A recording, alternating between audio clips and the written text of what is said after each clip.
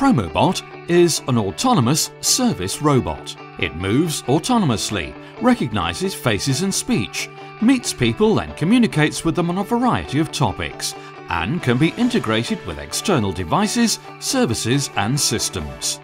Thanks to an open software platform, Promobot can perform unique functions required for a specific business. Promobot can be used in all areas of the airport which are full of people and become an important element of its infrastructure. The robot helps to navigate in the airport. It can be used to book a taxi, learn about the flights or baggage rules.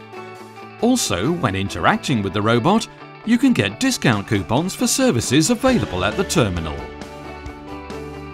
For example, at the check-in area, it will tell passengers the rules of check-in and baggage transportation, how to get to the waiting room, scan the ticket, and it will tell you at which desk the check-in of the flight is and show the route from the current point.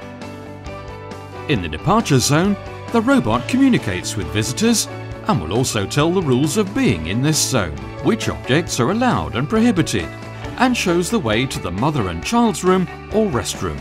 The robot has a built-in barcode reader, thanks to which the passenger can bring a ticket to the robot and the robot will tell him when his flight departs and where the desired gate is. In the inspection zone, the robot will remind passengers of the necessary actions that are performed to check safety and what the passenger needs to do to quickly get through this zone.